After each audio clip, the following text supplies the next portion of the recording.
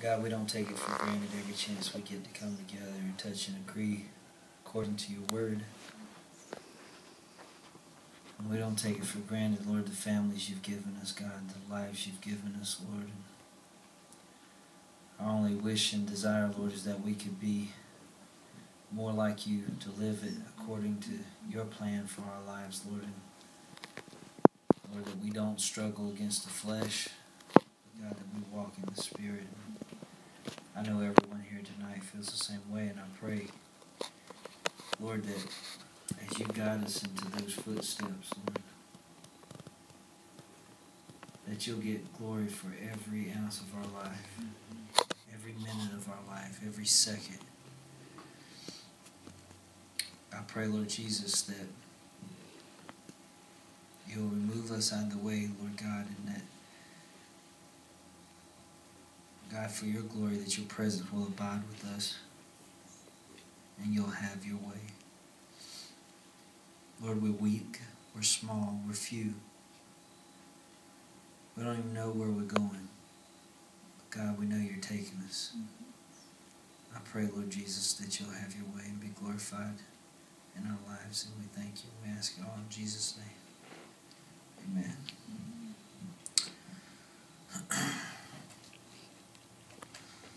Last Wednesday, we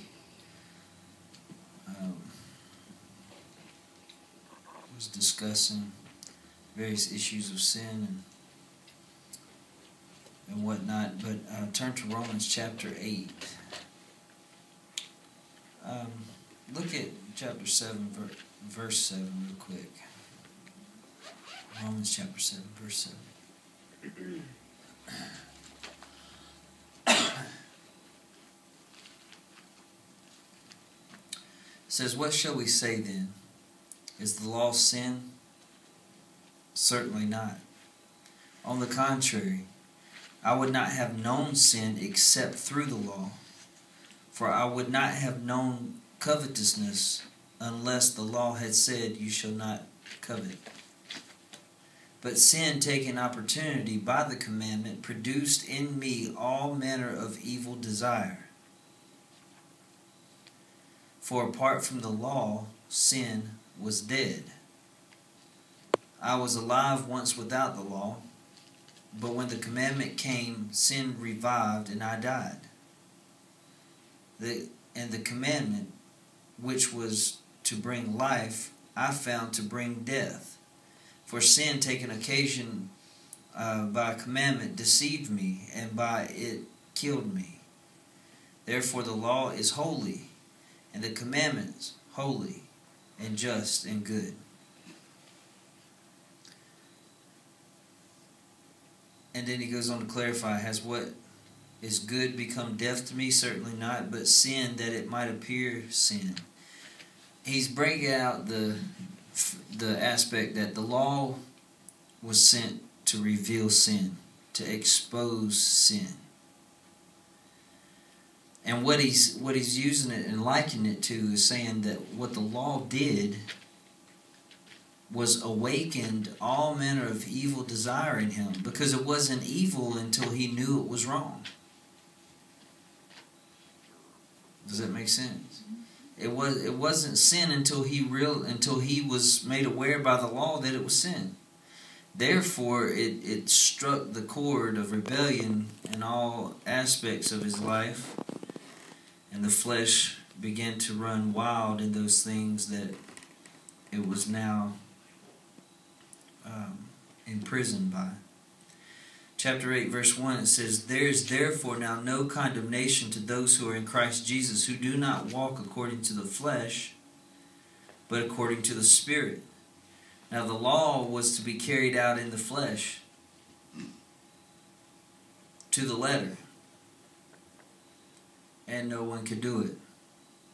God anointed, don't get me wrong, he anointed his priests and whatnot to do things a certain way so that it could be carried out. But the bottom line is that no one could, if the law was able to be carried out in the flesh, then the priest would have been out of a job.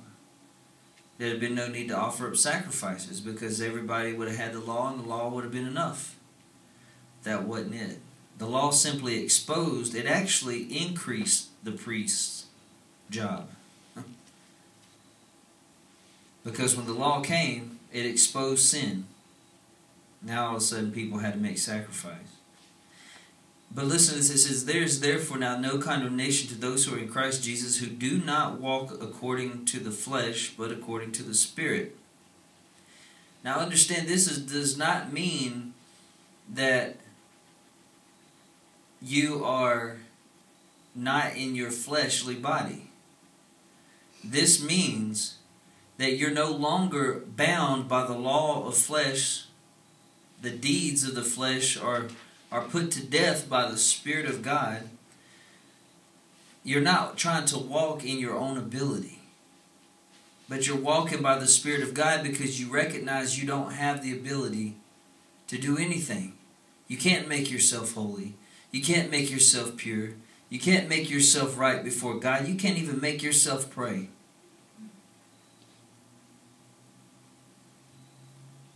Jesus told Peter, you couldn't even confess that who I am if the Father hadn't shown you. So basically, those who do not walk in the flesh are those who have lost all confidence in the flesh. You see what I'm saying? Those who walk in the Spirit are those who have lost all confidence in the flesh because they realize it's futile, it's vanity. There's nothing that you can accomplish in the flesh. And those who still stumble are those who still have confidence in the flesh. And it says, for the law of the Spirit of life in Christ Jesus has made us free from the law of sin and death. See, now you know that he's not saying that in the flesh, talking about the sinful desires of the flesh necessarily, because the bottom line is that war that goes on in the flesh is between the Spirit and the flesh, and there is a struggle there. And we know that in this world we're going to have tribulation, we're going to have trouble, and there's things that come after us. But there is something that Jesus did to set us free from that. Understand, I was talking to a guy last Saturday night, and he said, man, I really enjoyed your message. It was good. He said, but the only thing I take exception with is the whole issue of tattoos. I said, well, I'd love to hear what you got to say. And he began to, say, well, the body's the temple of God. I said, amen, it is. And I said, but let me ask you a question. I said, do you have sin in your life? He said, oh, every day. I said, don't you find it amazing that sinners, people who have all manner of sin in their life, that they can't get right, but boy, they can tell you that a tattoo's sin. I said, they can tell you gambling's sin. They can tell you not to drink. Not to wear your hair long if you're a man. They'll tell you all this law. But they have no idea to walk in the freedom of the Spirit of God from their own sin. So what does that place the believer in? Utter hypocrisy. There's no hope in that scenario.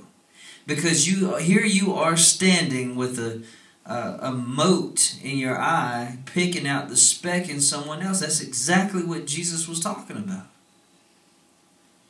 I don't fault this guy. I mean, he's just a product of religion. But the bottom line is, a lot of people are like that. And what I'm recognizing more and more every day is that God wants us to walk in our weakness. It is, they say Christianity or religion is for the weak-minded. I will agree. Because not only am I weak in my mind, I'm weak in my flesh, I'm weak in all aspects of life. I was getting to talk to a co-worker about the Lord, and I told him, I said, man, whatever you do, I said, just don't forget to thank Jesus for it. I said, because I'm going to tell you right now, And, he was telling me, man, I sit and watch you do this and I watch you do that. And, it just blows me away. I said, it ain't me. I said, you got to understand something. I'm dumb as a brick. I really, really am. I mean, I'd rather be daydreaming about shooting deer than doing anything. I'd rather just stare off into the space at the stars sometime and pretend that I'm up there. I am a stargazer. I am a daydreamer. It's just who I am. It's the way I've always been. That's why I struggled in school, because teacher would be talking and I'd just zone out. I'd check out Planet Justin somewhere. So I know when anything good comes out of this old boy, it is straight from Jesus. And the crazy thing is, the more and more as the days go on and more I realize my own weakness, the more I see good things coming out of Justin. And I don't quite understand that, other than his word is true. His strength is perfected in our weakness. Why? It ain't that he wants us to remain weak. He just knows we can't get right. That was the whole purpose of Jesus dying. So why would he say there is therefore now no condemnation to those who are in Christ Jesus? It's because he wanted to put us at ease. You still can't fulfill the law even though Jesus did. Do you understand that God did not send Jesus to this earth to fulfill that law just so you can take the same test with Jesus' help? That's not it. No. Jesus took the test, passed it. It's done. Period. And this is the part I want to move us all into. And I really believe that God is it's got to be true. I'll show you some scriptures here in a minute that proves it. But it's just got to be true. Look at verse 3. It says, for what the law could not do in that it was weak through the flesh. Why was the law weak through the flesh? Was the law itself weak? No, but the flesh was. You see what I'm saying? It's because man couldn't keep it. He would fail. It says, God did, by sending his Son in the likeness of sinful flesh on account of sin. He condemned sin in the flesh, that the righteous requirement of the law might be fulfilled in us who do not walk according to the flesh, but according to the Spirit. Here's the key. This is literally the $1 million answer to the $1 billion question. Walking in the Spirit is denying the strength of the flesh. It is really that simple. We've made it so hard, so difficult. And I'm telling you, as one who has done by example, everything you can do to try to walk in the Spirit, and you don't. Oh, you might get some steam for a while, but then pretty soon it fizzles out. Then what do? You have an episode of the flesh, a relapse. We're like binge Christians. That's what we are. Or should I say binge sinners. We go for a long time and we try to walk in the Spirit. Then all of a sudden when we get tired of the fight of trying to keep up that righteous requirement, we go off the deep end and binge sin. And then we feel we're just like anybody who binge, whether it's drugs or food or whatever. Just like that. Because after you binge, you begin, all of a sudden this horrible regret comes over you. This horrible depression comes over you. Oh, I shouldn't have done that. Oh, I was so out of control. Oh, I just want to be free. Oh, God, if you'll free me from this, I'll never do it again. And you do good for a while, and then you binge sin again. Why is that? I'm convinced because we're not walking in the Spirit. We're still trying to fulfill the righteous requirement of the law that we cannot fulfill. And if we could, Jesus then died in vain. Now, which of us wants to make that claim? You see what I'm saying? Could it not be that Jesus literally died once for all, and that is it? Could it possibly be?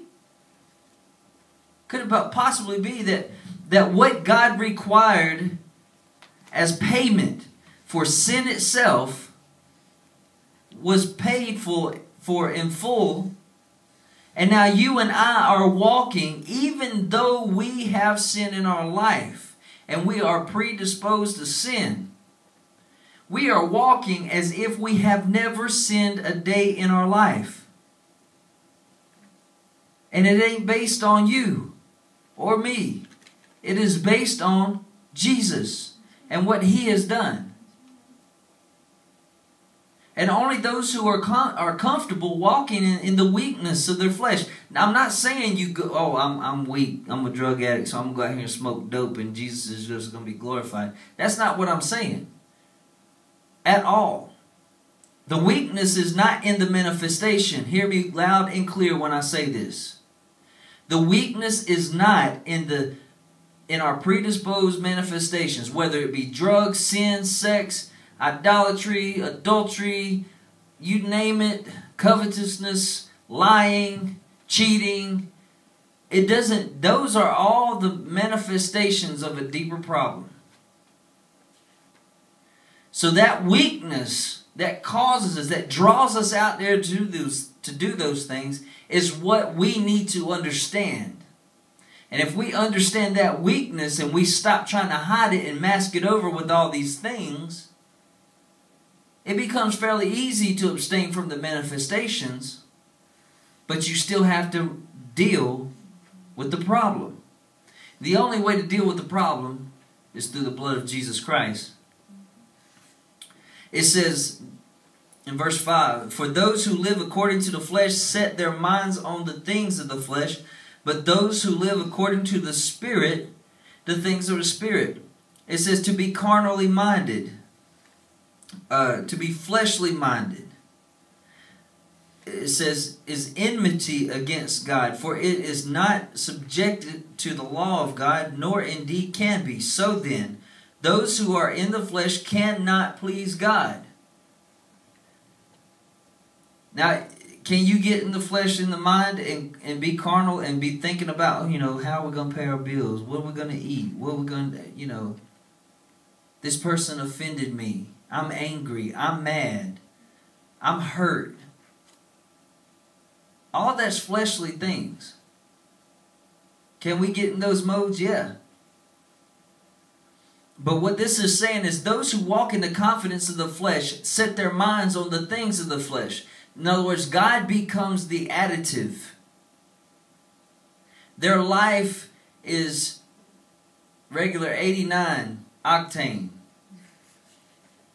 God just happens to be the high octane booster that they throw in. He's the additive. Because their minds are on the things of the flesh. What they're going to eat, what they're going to drink, what they're going to put on, how they're going to pay for it. What does a good Christian look like? What's a good Christian do? We pray 3 times a day. We go to church. We go to Bible study. We go to this. We go to that. We give to the poor.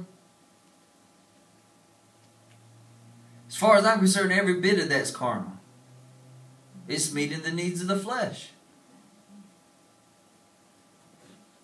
However, when you're spiritually minded, matter of fact, look at it's verse 5 again. It says, "For those who live according to the flesh set their minds on the things of the flesh, but those who live according to the Spirit, the things of the Spirit." Now, what's the things of the Spirit? Well, it's very simple. Though I know we look for some big, deep theological answer, but it's very simple. The things of the Spirit is what the Spirit is all about. Now, what are the fruits of the Spirit? Love, joy, peace, long-suffering, gentleness, meekness, kindness, temperance, patience, blah, blah, blah. What was the Holy Spirit's job?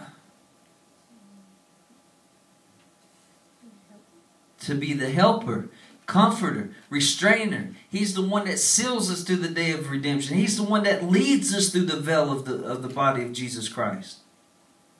He's the one that washes us in that blood. He's the one that fills us and empowers us to live a life full of grace.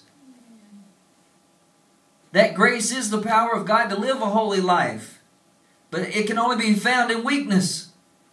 I wish we could get that. Grace is unmerited favor. How is God going to reward somebody with unmerited favor if they have ability to earn it? You say, well, God expects us to do our part and He does His part. There is no part but God's. Period. Our part is to set our heart on Him. The things of the Spirit are of Christ. The Holy Spirit leads us to Christ. Christ points us to the Father, always submitting to one another. That's what they do. The things of the Spirit are what the Spirit is burdened about. And I promise you, it ain't about what you're going to eat and what you're going to wear and where you're going to live and what you're going to ride in and all this other stuff. That's not it. You know why? Because those are nothing to Him. It's too easy. It's too simple. He has bread that we don't know of. He has a life in Him that can cause us to not care about what we're going to eat or whether we eat at all. You know why Jesus fasted for 40 days? He was so caught up in the Spirit. Think about it. He was baptized. The Spirit of God came down in the form of a dove. The Father spoke to Him where everybody could hear it. This is my Son, in whom I am well pleased. The Holy Spirit gets all over Him. He's carried away in the Spirit. The Bible says straightway He leaves and goes to the wilderness to be tempted. He fasted for 40 days before He realized He was hungry. You see that? Why? Because He was caught up in the things of the Spirit. He was spiritually minded. After 40 days, He realized He was hungry. Then here comes the enemy.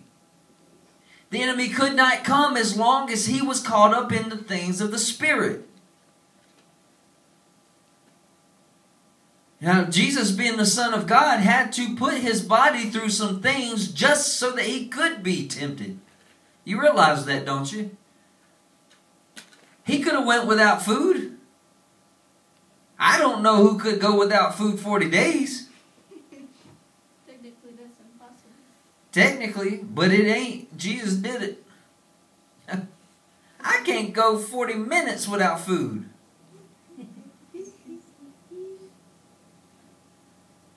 All day I dream about food. Even when I'm eating, I'm thinking about food. Of course. Technically, you can only go 20 days without food. Well, I'm not getting technical. We know what Jesus did. We're talking about the things of the Spirit. What I want you to see is that there's an ability to walk in the things of the Spirit, and it don't have to be so mysterious. See, we think the things of the Spirit are when you're walking around talking to yourself and somebody asks you what you're saying, what you're doing is, oh, I'm just in the Spirit. That's not it. The things of the Spirit is when you're staring at hunger. You're staring at bills not getting paid. You're staring at ministries that seem like they fail. You're staring at relationships that are going wrong. You're staring at all this stuff. You're staring at your own weaknesses, your own sin, and you're saying, well, God, this is exactly where you said you would meet me. I'm too weak to do anything about any of those, Lord. And you know I am. I know I am. So I'm going to wait on you. You know? And people say, no, you got to do something. You got to do this. No. See, that's the problem. Adam did something and it caused all of us to be born into sin. Jesus did something and it freed us from sin. The thing about what Jesus did that's different from what Adam did is that what Jesus did is still new every day. Sin, once it was dead, which was the consequence of what Adam did, is dead once and for all. But what Jesus did, the consequences of what He did, it makes His mercies new every day. Every day we see something different in Him. Every time we open up His Word, it comes alive to us in a different way because it feeds us in a different way. He's designed it to be that way. the things of the Spirit, yeah, God can do some pretty amazing stuff that is out of this world. But if we don't understand the simplicity of what He wants to do, you're never going to see the big mystical things that we love to hear and love to read about. If we don't get this right here, that verse 6 says, "For to be carnally minded is death, but to be spiritually minded is life and peace." It means you ain't got to worry about nothing and your life will be taken care of. So how do you walk in the Spirit? You set your mind on the things of the Spirit. You know, it is very much a thing of the Spirit that when you might be suffering needs yourself, but when you see someone else, all you can think about is how you can help them and meet their need. That's Spirit. Flesh says, no, you got to save that for yourself unless you don't have enough. But Spirit says, I've got more than enough because my Father owns it all. So God, if you want me to give what little I have to this person, I'll do it. Every one of us have this little bit. When you give your heart to Jesus, He automatically deposits this remnant, this little bit. It's a small seed. It takes deep root. It takes a long time to grow. Long time to develop fruit. Long time for the fruit to be any good. But let me tell you something. That little bit, if you give it back to God, it becomes something completely different. It becomes more than enough. More than you can imagine. If you learn to walk in the Spirit of God, that doesn't mean that you are just plain ignorant to the things that are going around. No, you're just saying God is greater than the things that are going on inside of you. It says, because the carnal mind is enmity against God, for it is not subject to the law, nor indeed can be. So then those who are in the flesh cannot please God, but those who are not in the flesh, but in the Spirit, if indeed the Spirit of God dwells in you. Now, if anyone does not have the Spirit of Christ, he is not His. And if Christ is in you, the body is dead because of sin.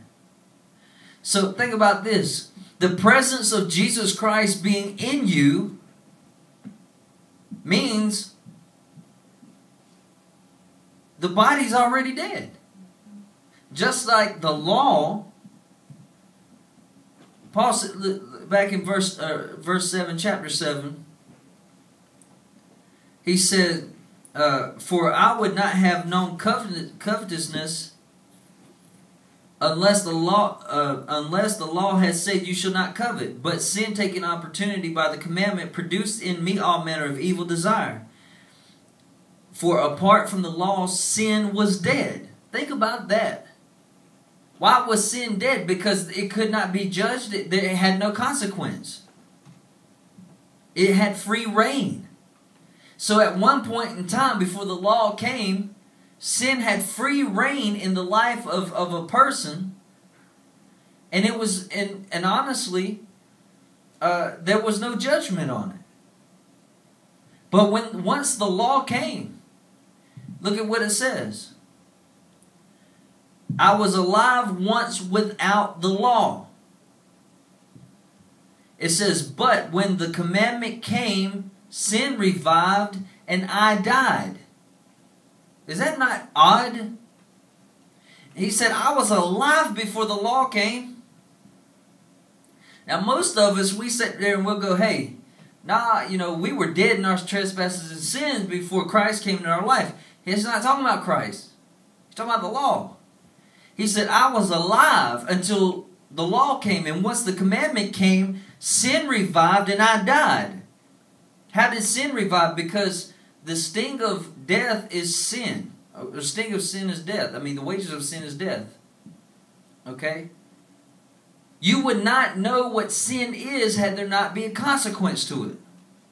That consequence is death. That death comes because the law said it would. Now, back over here, it says, but if the Spirit of, verse 10, I think it says, and if Christ is in you, the body is dead because of sin. So just like he was alive before the commandment came, and when the commandment came, sin revived and he died. Well, when Christ came, sin died, and his flesh was reckoned as dead in it with Christ. And it says this, but the Spirit is life because of righteousness. But if the Spirit of him who raised Jesus from the dead dwells in you, he who raised Christ from the dead will also give life to your mortal bodies through his Spirit who dwells in you. So, just to wrap it all up in this, death had to come as a consequence of the commandment. And when Jesus came, and if Christ is in you, the body is dead. Christ came to kill your flesh. So the law revived sin, and you died. Jesus came, and you died some more. But here's the greatest news of it all. See, when you died because of sin, because of the law, there was nowhere to go with it. You're walking in death. But when you die because of Christ, there's something else because of his resurrection. The Holy Spirit, the same Spirit that raised him from the dead, also will raise you up and give you life. Amen. Now, turn with me to Isaiah chapter 55 real quick.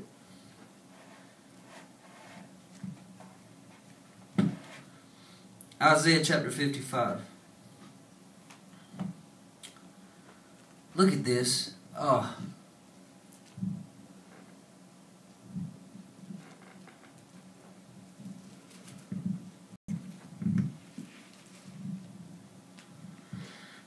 This is good. So chapter 55, verse 1. Ho, everyone who thirsts, come to the waters, and you who have no money, come buy and eat. Yes, come buy wine and milk without money and without price. Hear what he's saying. If we are in the new covenant of his blood and grace, and we are still trying to purchase whatever it may be, holiness, faith, grace, if we're trying to do anything to earn it, we have missed the purpose of Christ's coming. It cannot be about you or what you can accomplish. It cannot be about what you are doing or what you have done or what you could ever do. It has to be about what he purposed in himself to do way, way before you and I. What he carried out in his own flesh. And what he is doing. It's all about him. It says, come buy wine and milk without money and without price. Why do you spend money for what is not bread, and your wages for what does not satisfy? Those are the things of the flesh. Anything your flesh can conjure up will not satisfy. And we spend the majority of our time catering to the things that do not satisfy. It's really that simple. If there's anything this flesh craves and we have to give it to it, we are truly missing the mystery of what God has given us. Anybody who says, I'm just like this, I've got to have this, guess what? You don't qualify for the come by without money. You know why? Because you still have strength.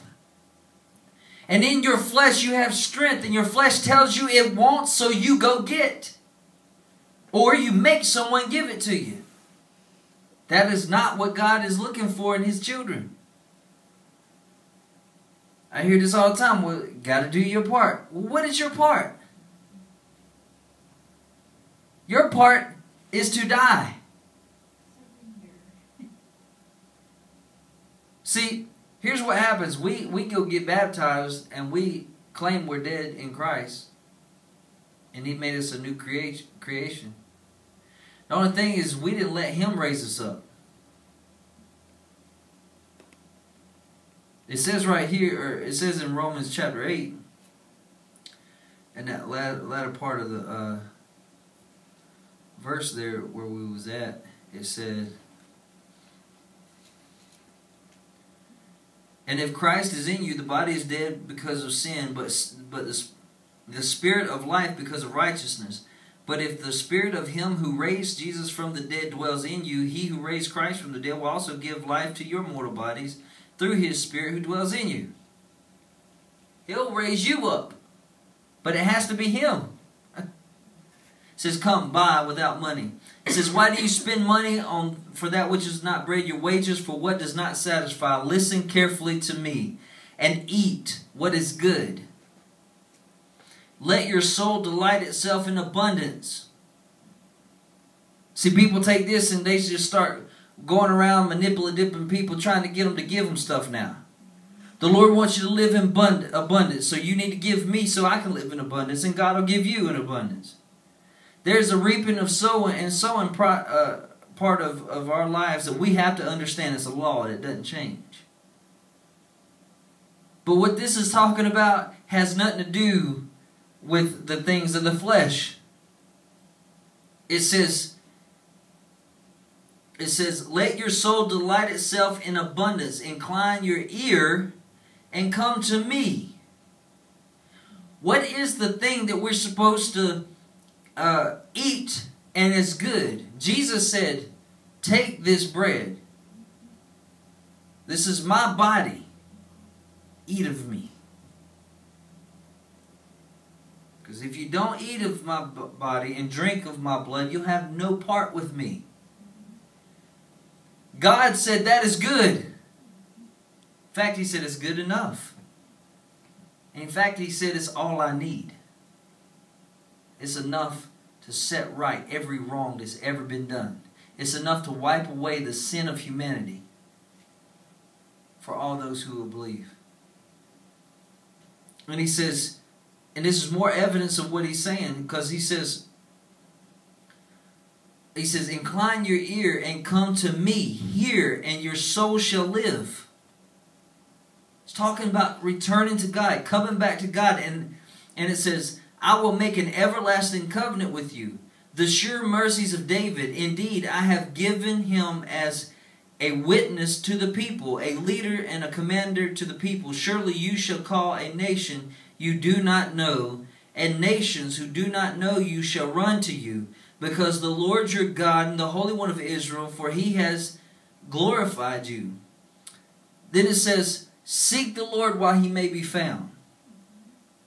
Call upon Him while He is near. Let the wicked forsake his way, and the unrighteous man his thoughts. Let him return to the Lord.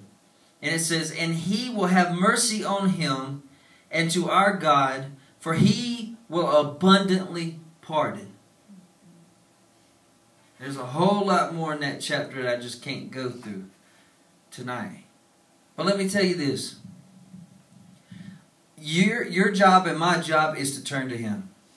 That is it.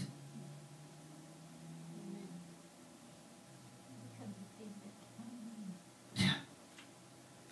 Turn to Him. Turn from our ways, our flesh, our abilities, I know I say this at work all the time, and I don't know if they really get it, especially the guy who always talks to me about it. But I'm telling them, like, dude, I have no idea what I'm doing. I don't. And it ain't all been perfect. But I'm talking about welding. When I get up there and I start welding, all I can see is I want to weld. When I was praying, I was seeing weld. There's something about it. You heat it up. and you fuse metal together.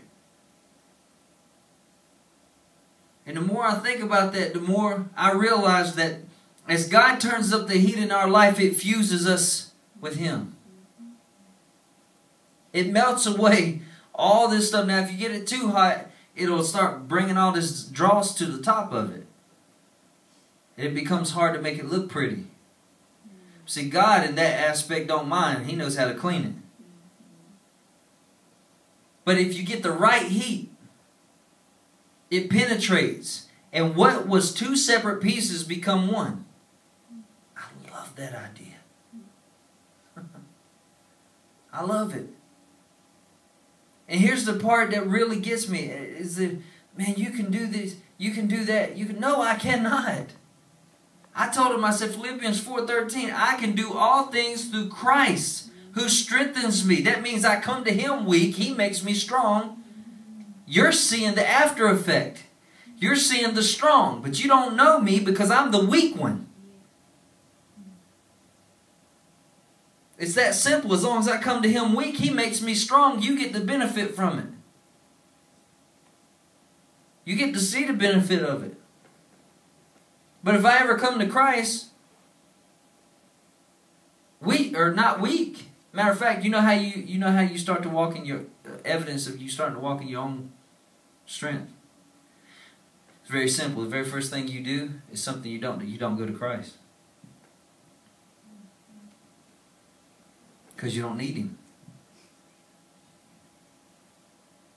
You know, I view every chance we get to kneel on our face before God and agree together, a time of prayer, a privilege and an opportunity that Jesus might show up and inhabit the prayers and the praises of His people. I know one of these days we're going to do that just out of obedience and faithfulness and out of our own weakness. And for whatever reason, God's going to say that today's the day. He's going to show out and show up and show out in such a way that it's going to change our lives forever. And not just us, though. He's not doing it for us. He's doing it for all those that we're going to lead to Him because of our willingness to walk in our weakness. And yet we begin to get confident in our own flesh when we do not go to Him. I have done that for many years. I was under the impression God didn't save me to make me stupid.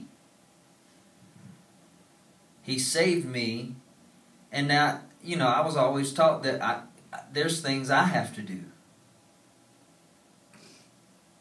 God expects me to do certain things. That's so far from the truth. All He expects me to do is come to Him.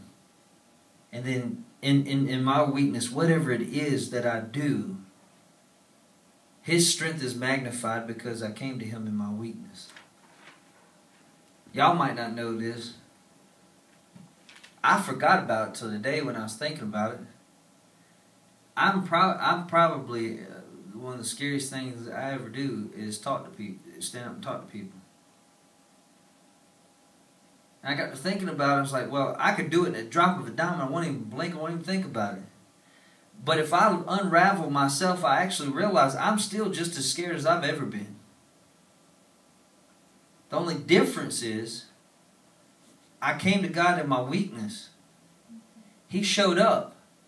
And I'm so used to Him showing up that it's okay for me to stay weak. You know what I'm saying? I don't even have the desire to make people think that I know what I'm talking about.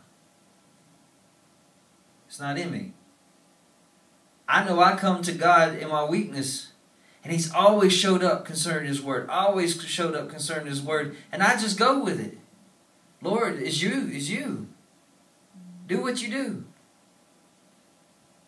But if I sit and I think about it, man, I'm still just as scared as I've always been. It's amazing what God's faithfulness and His presence in your life, how it overshadows your own fears. But it says, I will abundantly pardon. Do you know what that means? Do you know what a pardon is?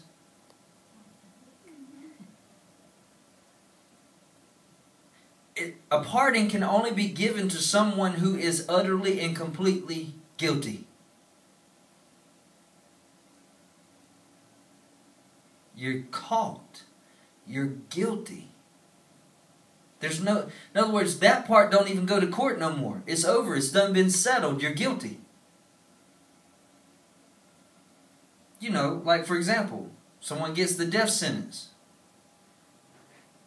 There's a certain thing where a governor can pardon somebody. Well, they're guilty as guilty can be. The thing that can change is whether or not they live or die. See, if man has the ability to do that in the flesh, what is the pardoning that God gives you and I? He said, I will abundantly pardon. Long and short, it says this. Every single one of you, even the little ones, you're guilty. I'm guilty. Because I came to Christ in my weakness, because you came to Christ in your weakness, he says, I pardon you. I pardon you. Stay humble before me, and you'll walk through this life in my grace, in my blessing, in my pardon. And you will not be in a scenario where those things will overtake you, because I myself will overtake you.